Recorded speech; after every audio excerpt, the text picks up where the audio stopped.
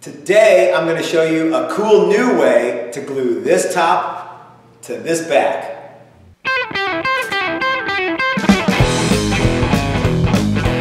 Hey everybody, this is Matt and we're at Texas Toast Guitars. Thanks for watching. Today I've got a new and I think pretty exciting tool to show you for gluing tops to backs. Now this is like a slightly over quarter-inch piece of mildly quilted maple. This is not like Paul Reed Smith kind of quilt maple, but it's going to be a pretty nice chunk of wood. And it's going to go onto this 1.5 inch back of, just standard mahogany that's been weight relieved, semi-hollowed out for one of our Challenger model guitars. Back in the old days, we've tried lots of different things to glue tops to backs, and I think we finally landed on something that we really like. But before I show you what it is, I'm going to give you some insights into where we came up with the idea. Our friends over at Collings Guitars use a press not unlike this. Here's a picture. So Chris and I decided, well, how's come we can't have something cool like that too? So we went down and bought a bearing press and proceeded to modify it a little bit. And I think that this is going to, it's going to make gluing tops to backs extra cool. So since this video is a premiere, you guys can ask me questions during the video or the first time that it plays, and I will do everything that I can to answer all of your questions. But let's go ahead and jump in. So the first thing we're going to do is we're going to put some glue on the back, and then we're going to stick the top to it and then into the new press that you haven't seen yet, but you will. It's important to point out that the templates that we use and the whole process that we use was recently kind of changed fairly radically for the better by using Steve from Maximum Guitar Works templates that he made special for us for our Challenger model. And one of the neat things that it offers is it has these indexing pins. If you guys haven't seen the numerous videos that we've done on these templates, let me just tell you, they have indexing pins. So the cool thing about that, guys, is that the tops go onto the backs and index off these 1/4 inch pins here. It's so easy, I can even do it while I'm talking, as long as I'm not chewing gum at the same time. Okay, and so the pins go from one to the other, and that keeps everything from squirming around. So this also works great when you're using the templates to cut your pickup and trim or whatever it is you're doing. So Maximum Guitar Works, link in the description below. Check them out if you haven't already. All right, let's put some glue on the back and get the top going, and then let's put it in the big press that you haven't seen yet, but you will. All right, glue time. All right, guys, we're set up here at the glue table, and I've got my back, and I've got a line drawn around where everything's going to go. I've got a couple of index pins here. Okay, the index pins go in the index pin holes, and then the top goes on that, and well, it indexes everything. Okay, so I got a little glue here. Let's go ahead and put some glue on the body, that is to say the back, and we'll of course smear that around with a weenie roller because, I don't know if you know this, but I'm a member in good standing, Weenie Roller Local 69. I have the shirt to prove it. Do you? Okay. Wow, this weenie roller is yeah. My weenie roller operator card might be taken away after this. I have the wrong size roller to go with this size weenie, if you will. But because I'm only doing one, I'm like, well, I need to burn this up, you know what I mean? You could probably get that hair out of there, yuck. Okay. All right, that looks pretty good. I always like to put a little more glue that I don't worry about weenie rolling out, just so that I make sure, you know what I mean? I mean, that's probably plenty of glue, but I believe in being thorough. So now we're going to stick the top down And we're gonna put some of these pins in here. We probably should put the pins in first and then stick the top down. That's a good move. Alright, so now our top's not going anyplace. It is indexed to the back. Let's go over to the new press.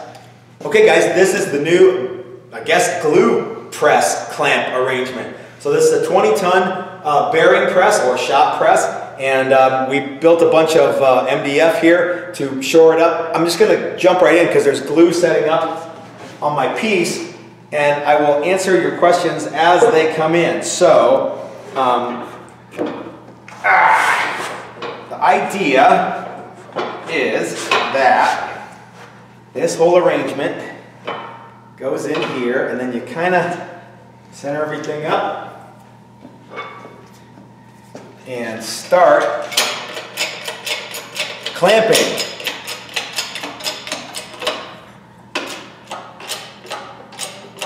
So you just need to put enough pressure on here until the glue starts squeezing out all the way around, which it looks like it is. Well, that's it.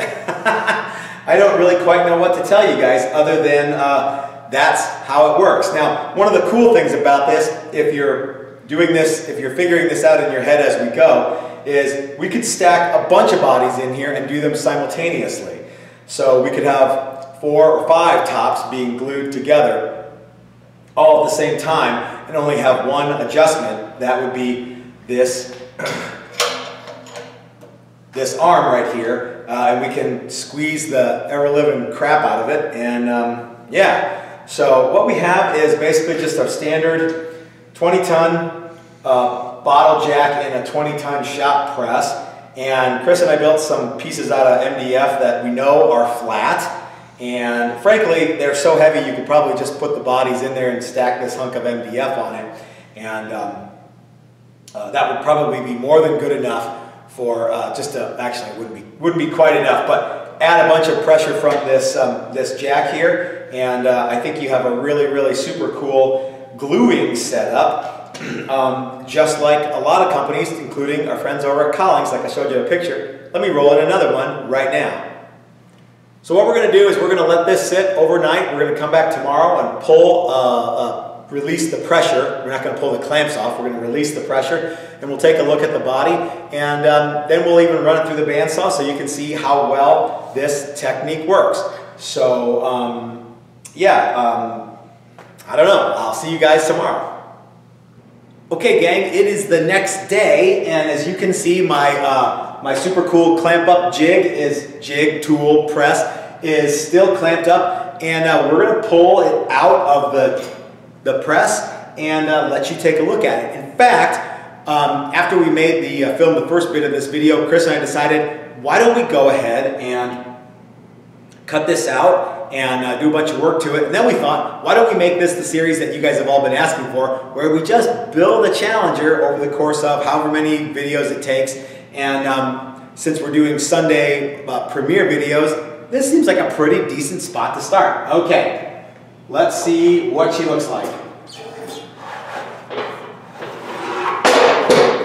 I also want to take you guys through a walk through what this tool is actually like, which we'll do here before too long. But here is the body, and the top is all glued up, and it looks pretty good.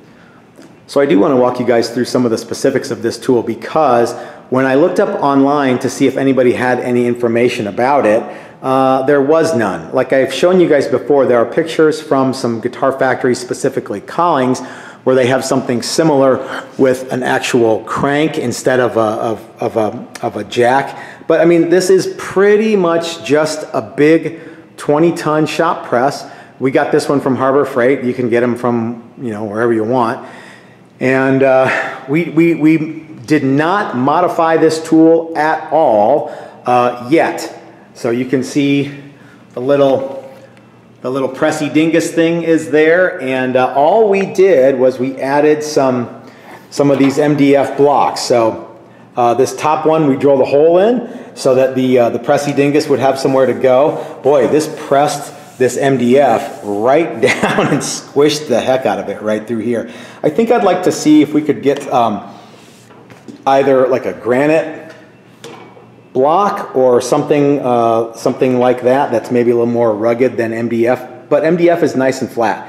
However, there are some guys down the road from us who have a granite supply, and they're pretty cool about it. So anyway, as you can see, we just have a flat piece here that's, yeah, you can see, man, you can actually see, guys, where the wood, you can see that line? There's actually a little line right there where the body blank was. So, and then you can even see a little bit of an indentation right here where the this bar actually presses on the MDF. So yeah, so this is good to go. The nice thing about this, of course, is it's flat. So if you guys want to make one in your shop, really, you can just buy the press, and then you can use MDF or whatever you want. And as long as it's flat, and as long as your pieces are flat, you'll be good to go. Okay, let's jump in and see what we're going to do with this body next. All right, so I'm at the bandsaw and I've got my body blank ready to cut out. Now remember, we're using Steve's templates, which we're going to use more of here in the next couple of minutes. But I've already got my my holes drilled because they were drilled before I clamped it up, and I just popped the pins out, the indexing pins. We're ready to cut this out, and then we'll go over to the shaper and we'll go to the pin router and we'll make some moves.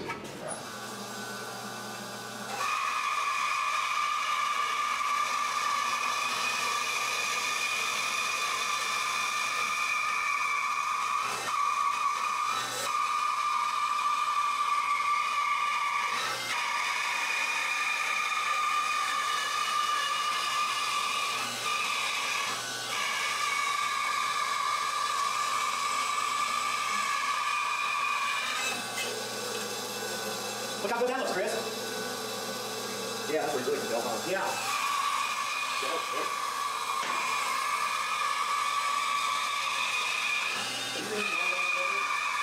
What?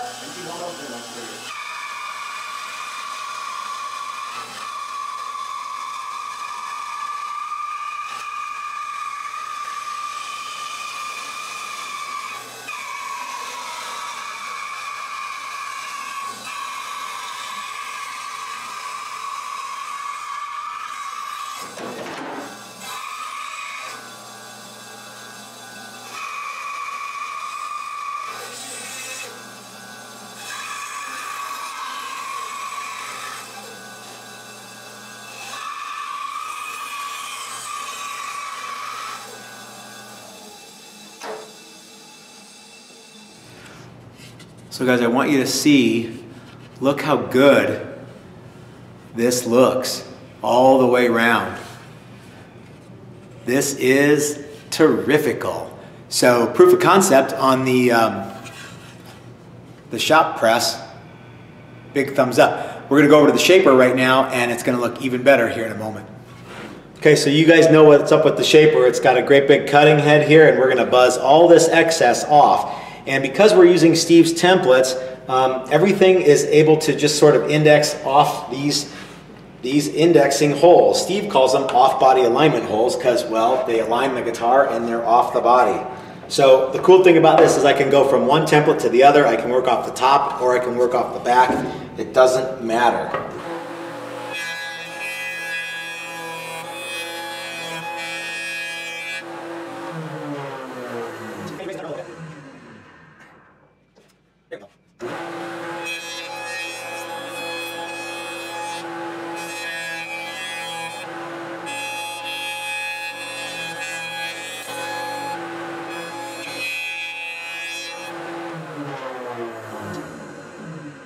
All right, so as you guys can see, we got most of this with the shaper, and we're just gonna clean up some of this, the cutaway here on the pin router, and because we can do a bunch of steps at the same time with Steve's template sets, we're going to go ahead and do more than one thing. So,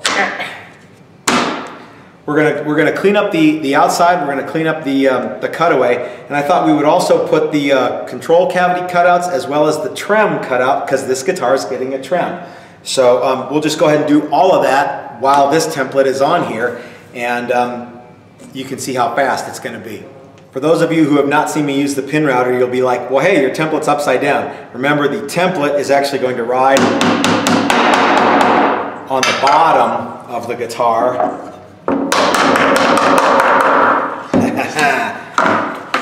And the pin for my pin router is going to ride on the template down here. So you'll see. First thing we're going to do is we're going to clean up the outline, then we're going to route for the control cavities and the trem cavity.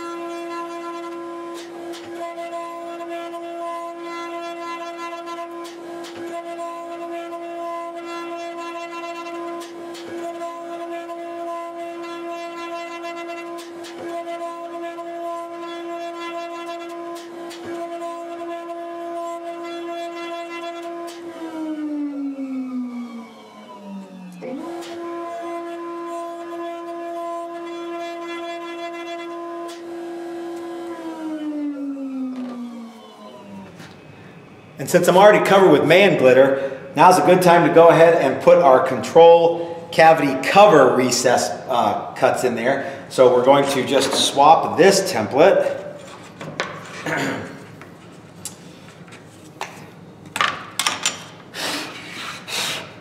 for this one. See how easy that is, you guys?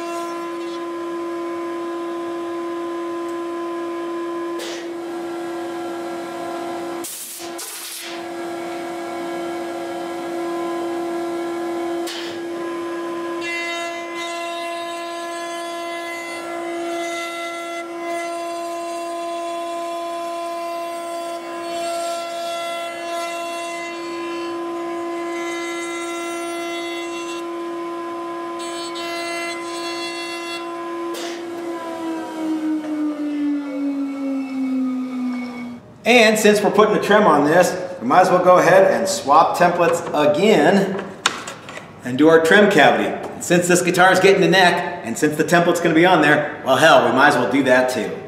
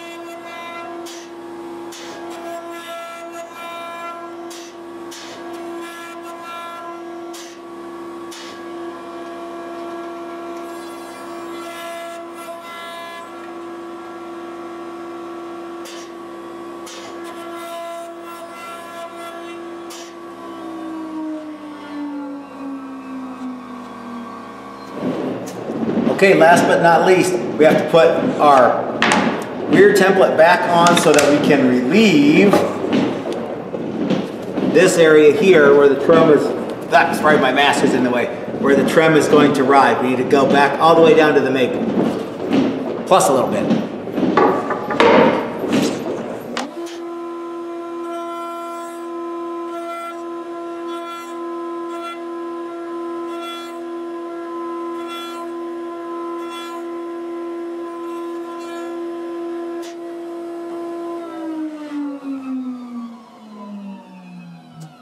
All right, so we got the top glued on, we got the body cut out, we got the trim cavity routed, and we got our control cavities routed. Now, all of the Challenger guitars, I don't know if you guys can see this, but they are hollow.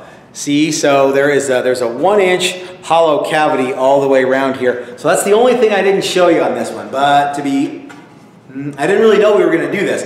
We thought we were just gonna show you guys the new glue press, but it seemed like a good idea to go ahead and include this Challenger build too. So I don't know, why not? What do you guys think? Let me know in the comment section below.